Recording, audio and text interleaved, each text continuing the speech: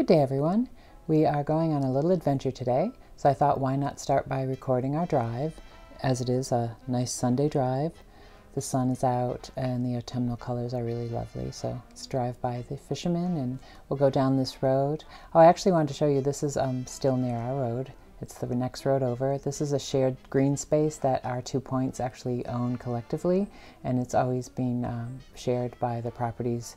And it's kept, it used to be used for parties and big events, but now it's just basically a green space. People can, who live here, run their dogs and things on it. So it's a good place. I'll probably take us for a walk in the future. Oh, and this is an old farmhouse that belonged to the farmer that used to run the properties out here back in the Victorian times.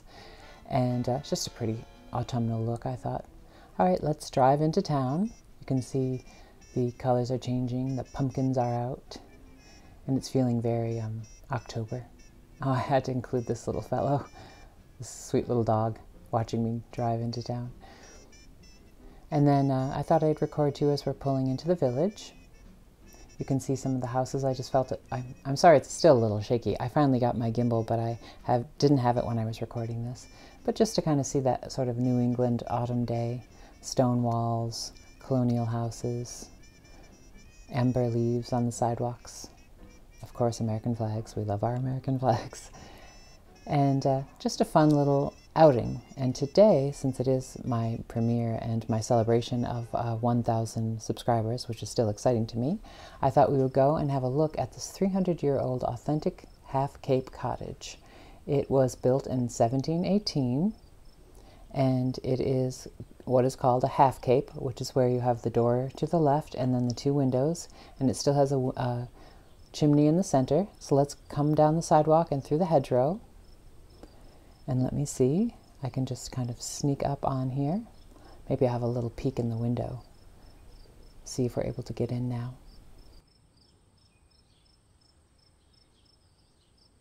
All right, let's try the door and see if we can get in. Looks like we can. Come on, let's go inside. Well, here we are. And I'm sure you can tell by my horrible acting that this isn't just some random house I'm showing you, but is in fact a cottage that I own.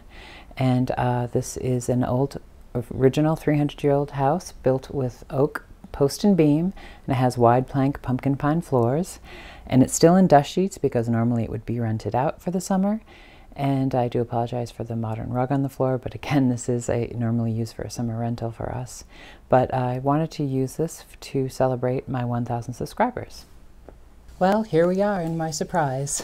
I've kind of hinted at this place somewhat here and there, but this is my 300-plus-year-old authentic Cape Cod cottage. So let me share my vintage cottage with you. We'll start in the kitchen, which is in yellows and greens with red accents. Now this part of the house would have been added in the mid-Victorian period, probably around 1880, while the original house is 1718.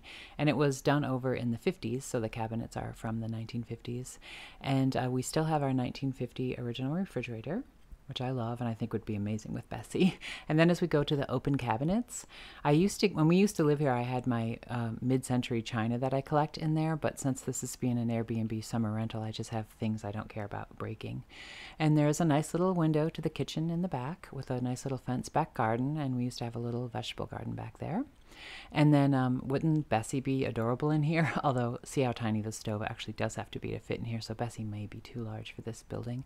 And then that little cabinet there holds a dryer, and that window there actually, it used to be an exterior window, but in the 1950s they added a little bedroom off the back, and I like that we still have the interior window to let light through, but it is opaque glass, so you don't see in there.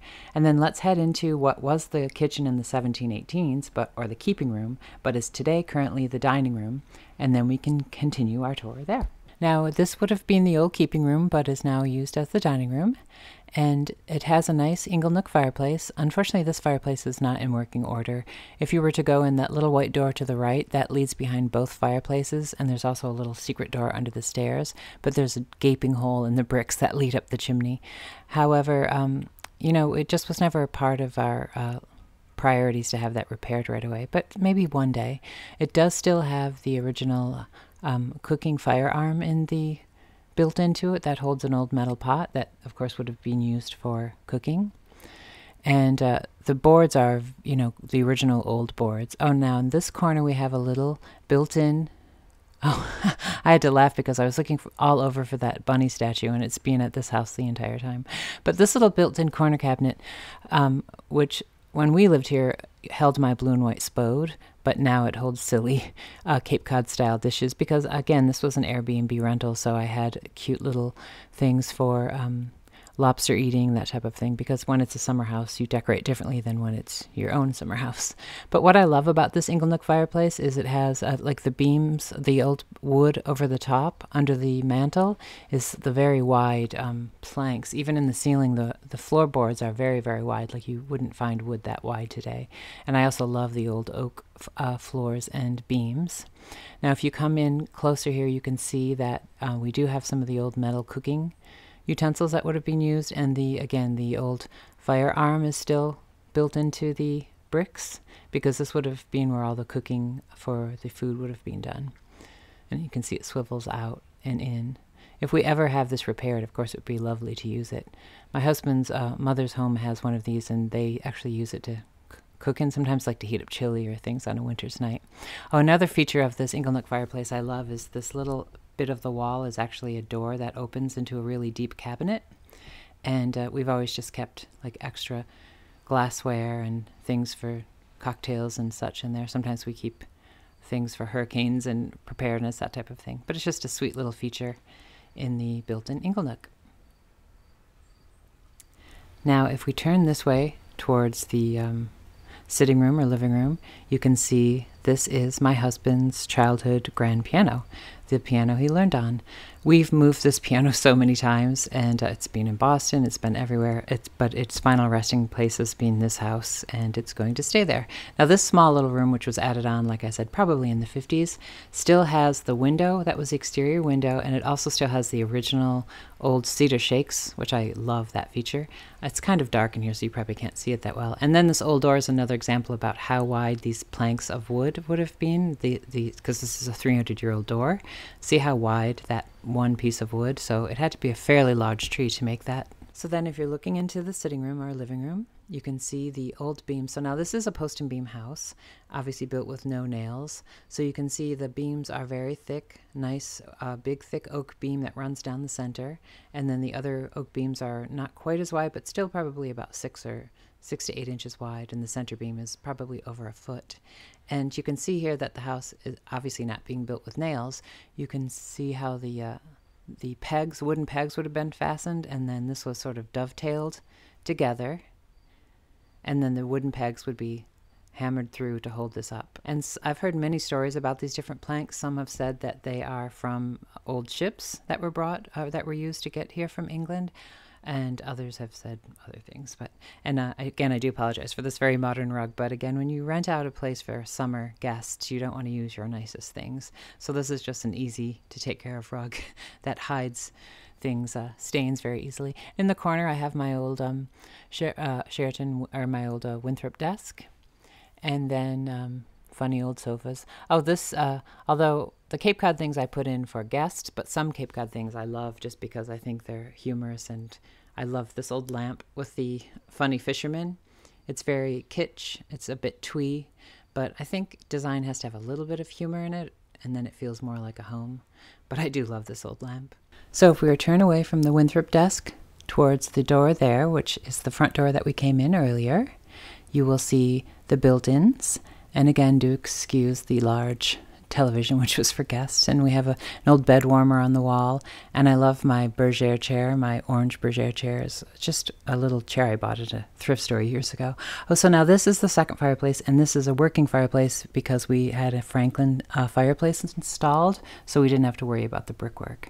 So looking from the bathroom over this way, you get a kind of view of the main part of the house. And the bathroom still has the little bathroom sign on it that I had actually put on when my mother lived here, who had Alzheimer's, and so that she knew where to go. And I never had the heart to take it down, and I still feel my mother's spirit here very much. So I hope I don't ever have to get rid of this house, but I won't think about that now. Let's instead look at the beauty of the ceiling. And these ceiling boards, again, which are very wide, some are 14 inches wide, they are actually the floorboards of the upstairs. And I will share the upstairs on another vlog. I think I'll probably do a better overall tour once I get my gimbal working. So that is the tour of my secret little cottage, Old King's Cottage. This house means a lot to me. I've had it for quite a number of years. And I've even had my aged parents live in here. My mother, who sadly passed away of Alzheimer's, she and my father, I moved them in here towards the end of her life. The house obviously has a lot of happy memories. We've had many happy Christmases and holidays and Thanksgivings in here. However, how I'm able to hold on to this house is we've been Airbnb-ing it for probably the past 6 or 7 years since we've been at Bunny Hall. And that's been fine. It basically just covers the cost of taxes with a little bit left over that we can help augment living at Bunny Hall. But then 2020 hit, and here we are. But since this past year, not being able to earn money from it to pay for its upkeep has been rather hard.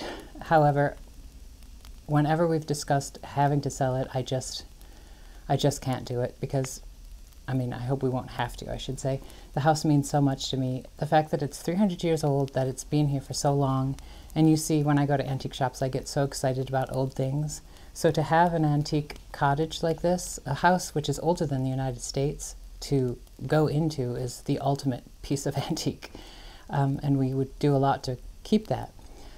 I think I'm going to have to put the boathouse reno on hold until spring.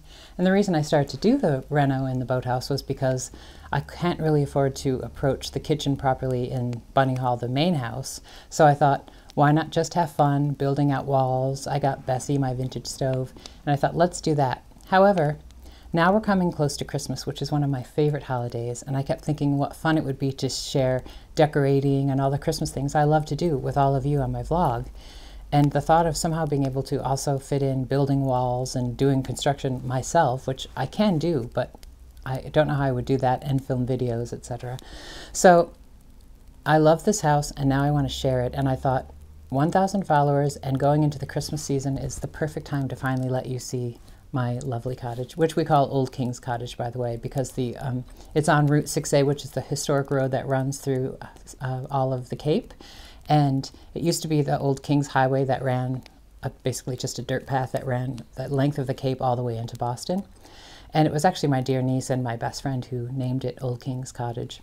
So I hope we get to hold on to Old King's Cottage. Touch wood. But for now, I have it. It's here. It's true I have not been able to rent it out, but we have to make lemonade out of lemons. And this entire year has been that so much.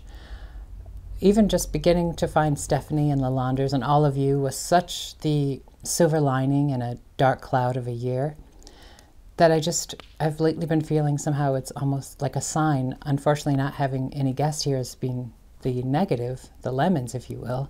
But now maybe the lemonade is me getting to share this house with all of you and decorating it for Christmas and just doing fun projects here and like being able to paint the walls again and start taking it back the way it was when we lived here more than when it was just a rental, a summer rental. Now again, I don't know that Old Kings will be in my future forever. I can't predict the future, but I sure would love if it could. And whilst I do have it, I thought what a wonderful way to celebrate it. And because with all my vlogs, I get to have this wonderful record of all the things that I've done with you and with myself at Bunny Hall and at the sea and in the Cape and all those places, I'll get to keep that. It's like the ideal scrapbook. So no matter what happens to Old Kings, if I now introduce all of you to it and we spend some of our time through the blogs here, I think it will be a great tribute to her, my sweet old antique Cape Cod cottage. And also because it's quite close in Sandwich, it's such a great point because Bunny Hall is out a ways because it's out on the sea. So this is more in the village in town. So I'm able to come here And from here we can go up and down the historic road to go to antique shops, we can go to the museums, all these things, of course, depending on when those things are open more. I guess my thing I was excited to share for my 1,000 subscriber video is that welcome to Old King's Cottage, my lovely antique Victorian cottage. My most prized antique possession I own, that which I can live inside. And then also I thought, since we're here, let's just pop into the village and maybe have a quick little walk around there. All right, let's get on with the rest of this video. So we'll just pop into the village and have a quick little walk around. Now I'm not going to go to many places. I'm going to go to the local Episcopalian church's charity shop. But I did want to show as we walk by, this is a sweet little shop, Modern Vintage. They have, it's just really cute items, clothing, that type of thing, housewares. I will take you there one day. And then as we follow along here, this is the St. John's Episcopal Church, which is a really sweet little, again, little, very tiny New England church. I love its red door and its cedar shake steeple. It has lovely stained glass windows inside. Now we will continue on. Now this used to be the charity shop, but now it is just the vicarage, I believe. So now this is where the new St. John's thrift shop is. And here's our little sign, and let's turn up here and go up onto the sweet little porch. You can see the Halloween pumpkins are out. And it was just nice to be out on a sunny October day like this. So let's go inside. Now this is a charity shop, so it is not an antique shop, so there's just going to be basically like old dishes, books, things, knickknacks, that sort of thing. But it's always clean, and sometimes you can find amazing bargains. They have scarves for $3, and I love scarves. And this was a really beautiful, it was just like an old Talbot scarf, but it was humongous. It was large, and it came in this little pink satchel, so I actually, I grabbed that. And then just for you to kind of have a little browse, this is just all like knickknacks and bibelots, just little objets and books. And not expensive, you know, 10 cents here, $3 there. It is just a church's charity shop. CDs, if people still buy CDs. And they do have a nice bit of clothing. I looked a little bit, but I didn't feel like, you can't really try anything on. So, oh, but I did spot this down in the case. These two Jasperware pieces of Wedgewood. So I took them out and I looked at them and they were lovely. The plate was 12 and the little saucer was 3. Well, we're back at Bunny Hall, and I forgot to show you when we were at Old King's Cottage that when I was at the charity shop, the Jasperware Wedgewood I showed you, I did end up getting both the little blue piece, and I love the beautiful, that green is just, I just love that green. And the blue and green together look really nice. I already took it down to the beach and tried it next to the pretty colors of the sea and the sand, so I'll put that picture up here. It just was really inspiring. So I think that will probably be more part of the boathouse and maybe a bit of Bunny Hall whenever we get around to that. And I did get the lovely big scarf as well, which I think it's really pretty. I mean, it's only $3 at our charity shop. And I think I can even use it as wrap it around me and use it as a bodice almost. Well, I hope you enjoy that surprise. I'm now going to use the energy that I would have used for the boathouse reno, which will happily wait till spring, to just enjoy Old King's Cottage with you. We can go there, we can decorate for the holidays, we can do little fun projects there, we can use it as a base to go out and do more thrift shopping and antiquing, just because we're right on the historic road. So it makes it a little bit easier. All right, well, I hope you enjoyed today's vlog, and I will see you on the chats and in social media and on my next vlog. So until then, stay creative. Cheers.